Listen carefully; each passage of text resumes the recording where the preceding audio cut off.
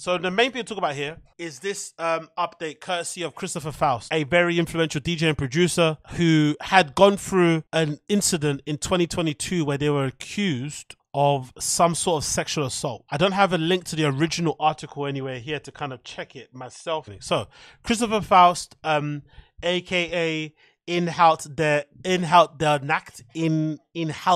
Nacht, has come out with a statement here to clear up some allegations that were put against him in 2022.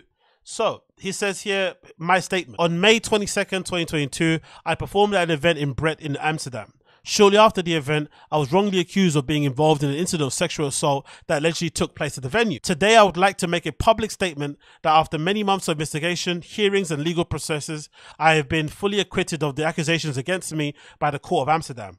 The Amsterdam authorities, for thorough investigation and the court's examination of the evidence and the experiences of the victim shared online have led to the conclusive determination that I could not have been involved in the alleged incident.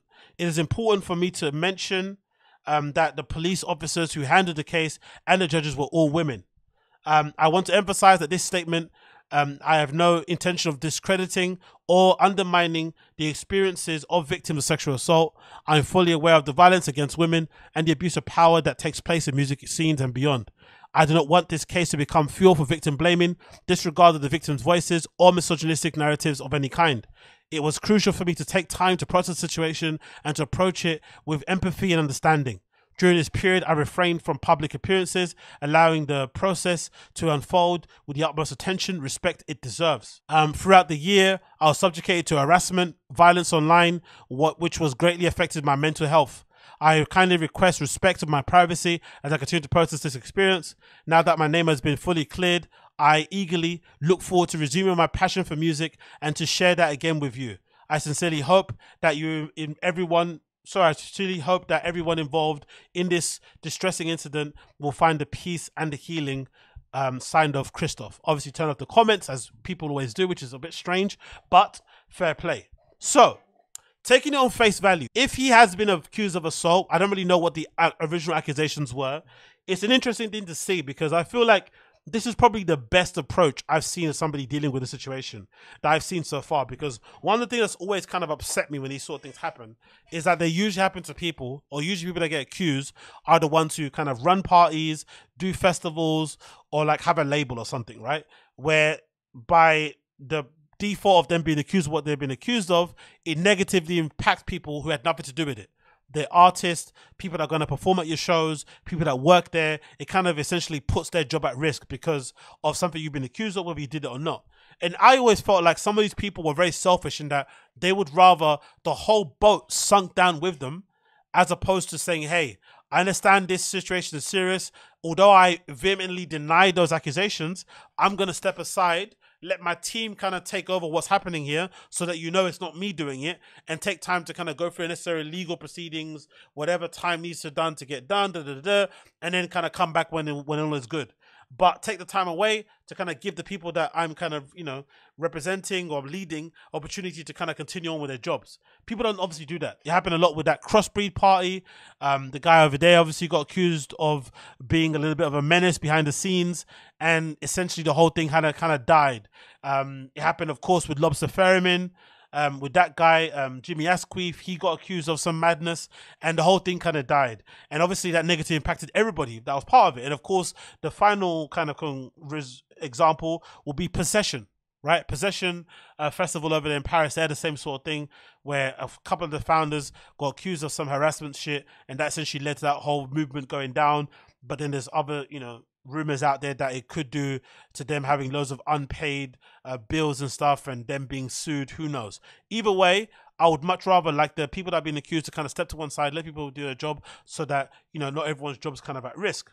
But then aside from that, I feel like this was really done very well because I hadn't known about the allegations against Christoph Faust until I saw the apology, because I do remember him changing his name. That's what I remember happening, that being a big deal. You remember putting out a flipping post out there, and he kind of already addressed why he's changing his name to kind of get away from the negative association that was associated with his previous name, because that's what the allegations were. I thought that was weird, but I didn't really look too deep into it. But then I also remember having been out in Berlin a few times, if you've ever been out there, you've probably seen Christopher Faust out and about. He's always out. Whenever I've been there, by hook and crook, I've been out there random times. I feel like I've always bumped into him on the dance floor.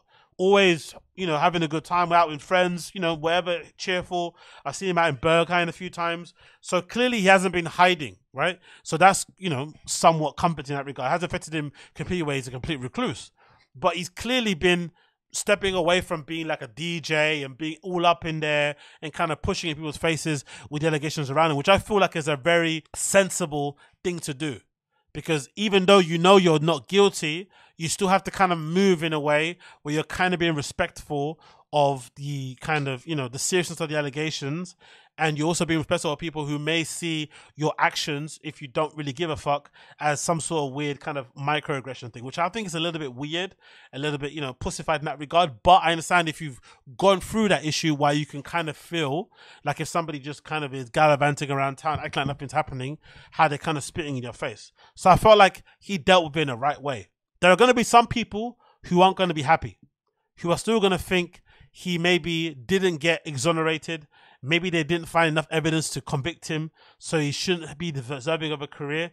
But I feel like in some cases, if you do decide to go down the legal route with these sort of things, and the person is found innocent in some regard, they just have to be able to get on with their lives. If certain platforms or certain, you know, clubs don't want to associate themselves with him, fair. It's their prerogative. I'm not a fan of the widespread blackballing of people, picking and choosing what kind of stance to have on certain people and what sort of thing to take seriously and what sort of thing not take seriously. I don't like that. You have to kind of be a blanket rule across the board, and there's a lot of, you know, abusers and stuff in the scene who kind of get away with it and have thriving careers. So if you kind of want to cancel, you have to cancel a lot of people out there. So in that respect, maybe if it's a, you know, platform specific people cancelling him, fair enough. But the fact that he's gone through the process, they've come to the conclusion that he wasn't involved, and now, you know, he's being somewhat found not guilty, I think he should be allowed to kind of continue his career in that regard. Because I feel like if that happens, then most likely if somebody is guilty of their crimes, they should exhaust all options to make sure that person's convicted. That's what I want to see. I don't want to see people being wrongfully convicted for something they didn't do. But then I also want to see that people that are wrongly or accused have to be able to get their career back. But then that also puts the onus on making sure you catch the real predators and the real abusers out there. That's what obviously should be happening, in my personal opinion. So congrats, I guess, in some respects, to Christopher Faust. Hopefully he's able to continue his career from now on, and you can kind of take it from there going forward. But that is some good news for him in that regard, and we'll see how that kind of evolves and develops. Maybe we might hear from the other side of the person who accused, who might come out and clarify some things. I'm not really too sure. But so far, so good. Hopefully that is okay for them in that regard.